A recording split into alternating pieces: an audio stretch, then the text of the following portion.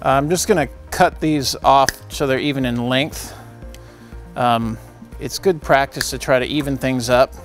I've already relabeled everything so we know what's what. So their labels are here. To prepare these cables for termination, we need to know what the cable is. This is a, you can look at it right on the side. This is an RG6 quad shield cable. The RG6 quad shield cable requires a bit more robust of a connector, which Leviton offers. In order to terminate these things, we need to strip off the outer jacket and the dielectric to expose the inner conductor for 1/4 inch or more. We need to have 1/4 inch of outer jacket and some of the braid removed, and another 1/4 inch of just the outer jacket removed. This tool does that all in one step. It's a triple cut tool.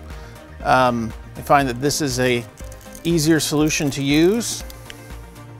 So after we've done a few rotations here, we remove the outer jacket and the braid and the dielectric, exposing the conductor. And we take the outer jacket and the braid off for another 1/4 inch. That's done that.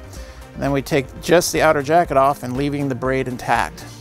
So the tool does that in one shot. Take your braid that's remaining and fold it back. Remember that there are two, this is quad shield, there are 2 layers of braiding in here. You're only going to worry about the outer one. So we have to force the connector down on there. See the tube has come out? Let's get that out of the way.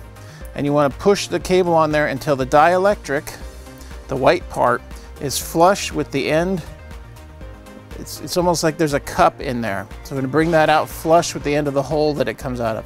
And you should see a very small amount of the center conductor sticking out. That's good. So we'll take our crimp tool and use our compression tool and compress this fitting onto the cable. And that's our termination complete for RG6 quad. I'll repeat that for the other 4 conductors. So at this point we're going to crimp it together or crush it together using the compression fitting. And that's it. All right, so now we have 4 terminated cables.